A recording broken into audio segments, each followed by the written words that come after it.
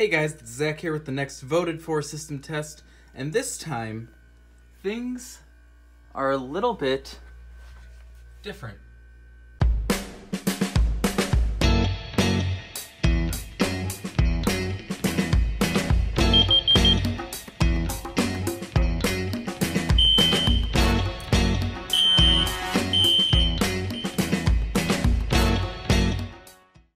So today, the most requested for device for horn strobes was the Simplex TrueAlert, which means I put up all my TrueAlerts and have them set to Smart Sync. So we got the TrueAlerts over here. These ones are on horns and strobes. The one in the closet, however, is different, and that one, even though it's got the horn, this is my 4-wire device. It's selectable, so I have it set to sync, but it's just the strobe is wired up in there. But we're gonna do something a little different. Normally I use my fancy converter. However, you'll see in here, here's the module. Because I didn't have a better place to put it, I stuffed it in the panel. So here's all the NACs going out. They're T-tapped, which I know is not ideal. But there's the strobe control in and the horn control in.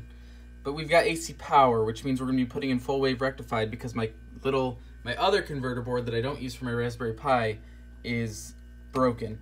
So I'm actually going to pull the power because when you have batteries in here, they put out filtered DC current. The problem with full wave rectified only comes really from the transformer here because it doesn't filter that out. So what we're going to do is we're going to leave the system like this, and it should be set to March time, which was the requested code. I don't know if they'll do it, but I have this set to 1 and 2. So we're going to give this a shot, starting with the BG12 today. Here we go. 3, 2, 1.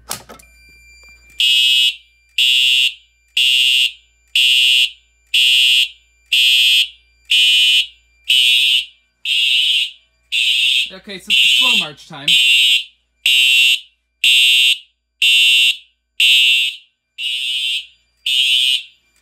Alright, we're going to silence.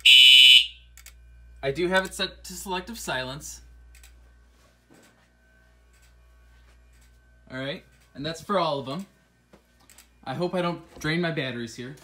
But there's a cat rolling around. But there's the strobe going there. So, like I said, that one's just treated as a remote strobe. Nothing else. Cat, you need to move. Alright, and now we've got... Oh, that was weird. Did a double sync. Alright, now we got the horns going again. Right, we'll silence.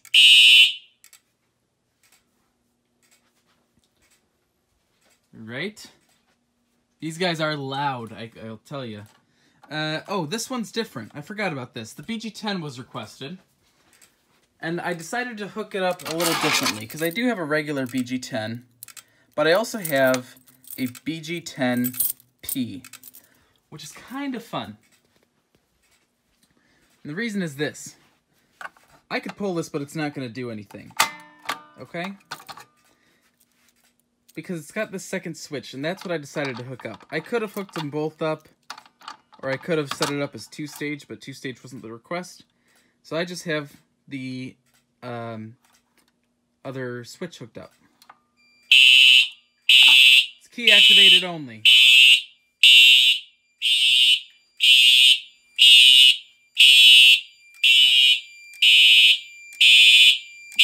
Alright, we'll silence that. And for our detector today, I think I'm going to do a smoke test of the SD355.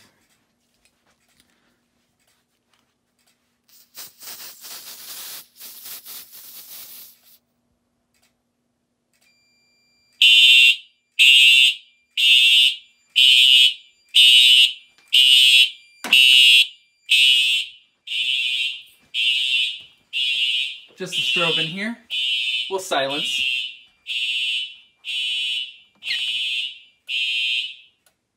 All right, silence, that's still rocking and rolling. And we're gonna come back into here. Now while that's silenced, we'll pull down our detector head and just give that a quick puff of air out of here, wave it out a little bit. Just to make sure it doesn't try to go back and alarm. Interesting thing about these smoke heads, if you leave too much smoke around them and you try to reset it, it might actually go into a dirty trouble, which is not a good thing. So don't recommend it. Now you've got these pull stations. Put our key in there. And same for this one. All right. And that is going to be it for today.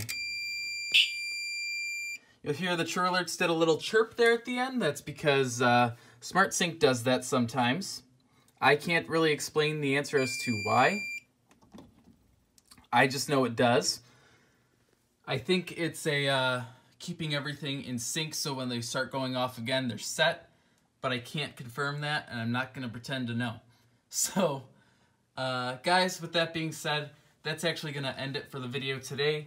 The next voted for system test will be coming up soon. Remember, because I turned all of your requests, individual requests, into votes, if you requested the Simplex TrueAlert or the BG10s, feel free to give yourself a little shout out on there, because in the comments below, because I want everyone to still get the recognition for requesting devices, and unfortunately I can't go through and list everyone who requested each and every device. But with that being said, guys, I appreciate you watching. Leave a like, any comments below, I'm happy to answer any questions, and I will see you guys in the next video.